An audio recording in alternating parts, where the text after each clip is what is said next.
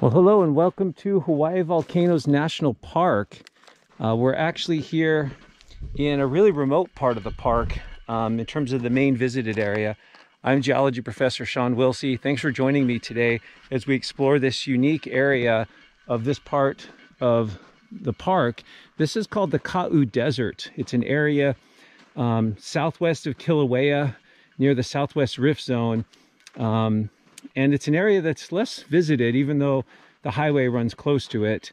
And when we think about eruptions in Hawaii, we mainly think of eruptions of lava, like we see here with these beautiful pohoihoi, ropey surfaces.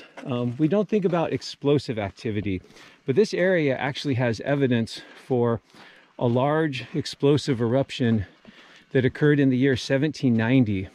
And so blanketing these pohoihoi flows from Kilauea are these lighter deposits of ash. And so we're going to take a look at this material and then show you a really unique part of its story, which involves humans in this area. So if we look at this material up close, you might be able to see these little round balls in places. So this ash is not covering the whole landscape. It's sort of preferentially sitting in these low areas here, this paler material. And you might be able to see these little rounded balls or clumps in the ash. And what these are called accretionary lapilli. So this tells us that the ash particles clumped together somehow.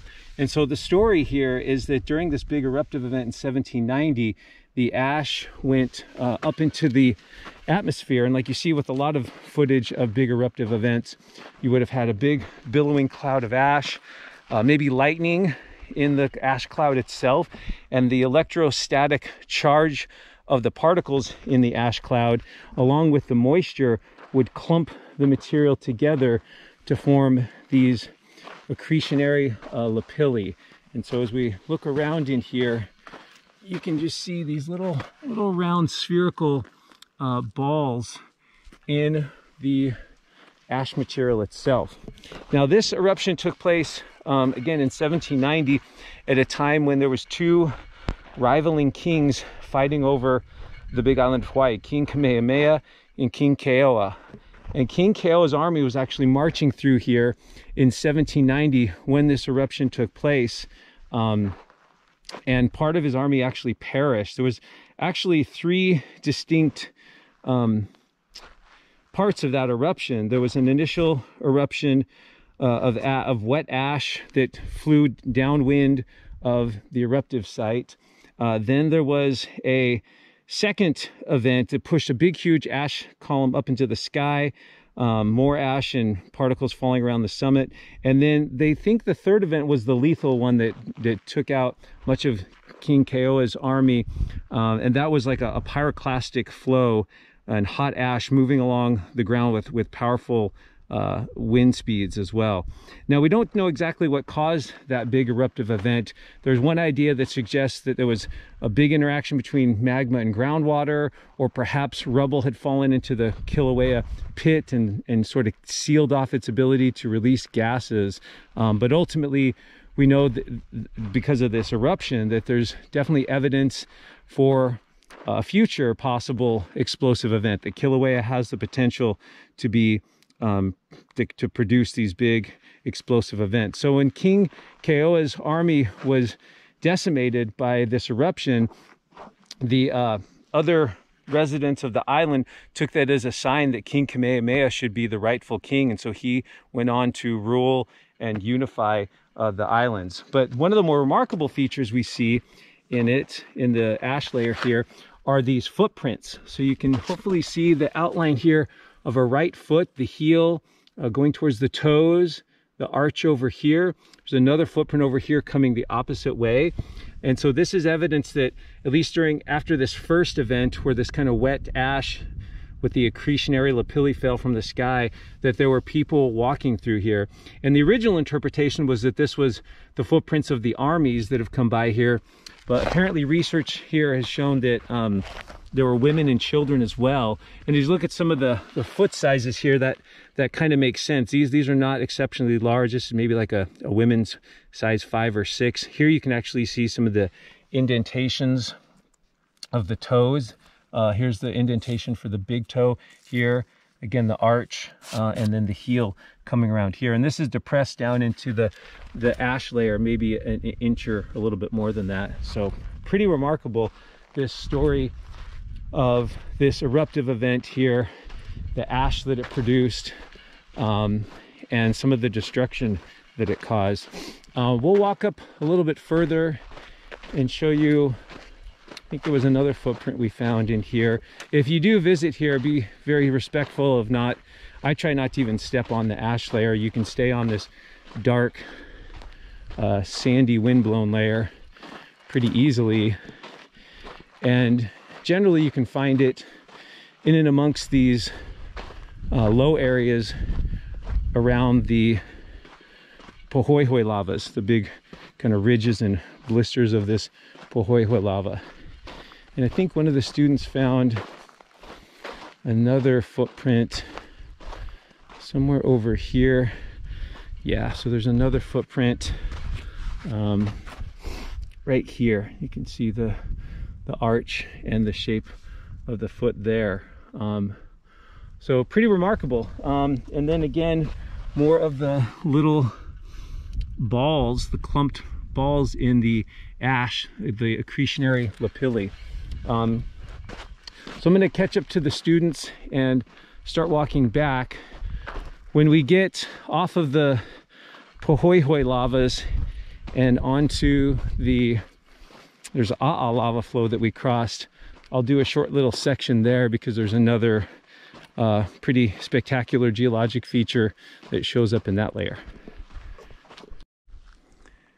Okay, heading back to the car. It's actually sprinkling just a little bit, but nice transition here from the Pohoihoi lava from Kilauea. And I apologize, I don't know the date on this, so I'll have to look that up and maybe put it in the video description. And then as we head on the trail here, you can see the big mound in front of me, that the lava changes characteristic markedly from the smooth open surfaces out here. And you could tell why the people would have been walking through this area where the footing is much easier. And then the trail goes steeply up onto this A'a lava flow. So you can see this is much more rugged and rubbly overall. And this is an A'a flow from Mauna Loa. It's about 570 years old, out of the northeast rift zone of Mauna Loa, which is quite a ways away. So this lava flow traveled off the northeast side of Mauna Loa and then followed the contact between Mauna Loa and Kilauea, kind of curving around the east side of Mauna Loa, flowing into this area. But one of the things I want to point out here, we'll see if we can find one, is in and amongst the rubble and jagged rocks of this A'a flow, we might be able to see a few large rounded rocks as well. And those have a special story. There's one in particular right by the trail, but that might be a little further up. You can see a few of them here though. There's one right here, one right there. And here's a nice one here right off the trail.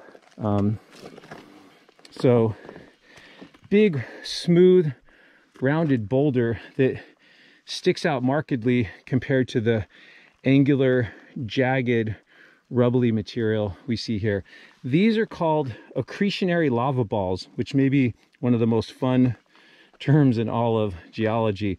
Basically, these are chunks of rock that were transported down the lava channel of the A'a flow, and they end up just getting coated by layers of lava. So it's kind of like a snowball. It just sort of grows concentric circles and rings on the surface of that particle of lava, eventually growing to be quite big. There's another one just sticking out over the rubble right there. So they are somewhat conspicuous because they've got a much different shape, different profile, than the typical flows. And if we can find one that's been broken open, we might be able to see some of the concentric layering that is typical for these accretionary lava balls. So we'll keep the video going a few seconds more, see if we can find another one here along the trail. Kind of ironic that we're in what's considered the desert part of the island, and it's raining right now. There's a nice one here, kind of tucked behind the bush. You can see the overall rounded nature of that one there. Another one over here, perched up on a little bit of a channel. Looks like there's a little channel here. So it's up on the levee, that small lava channel. And that might be a big one back over there. Yeah, look at that guy. Beautiful. So there's a beautiful big accretionary lava ball, maybe 2 meters, 6 feet in diameter. So beautiful, just getting rolled down the lava channel, accumulating lava, one coating at a time as it moves. So I think that'll wrap us up here. Get back on the trail here, but thanks for joining me on this little adventure in Hawaii Volcanoes National Park. If you're feeling compelled to, there's a donate button on the banner of the YouTube channel. Under the video description, there's some links to donate as well. There's also a thanks button at the bottom right of the viewer screen, and so I appreciate all the like, share, subscribes. That just helps me get the word out to more people that might be interested in geology and sharing the Earth's secrets with everyone. So from the Ka'u Desert Footprints Trail in Hawaii Volcano National Park, I'll go ahead and sign off. Thanks for joining me.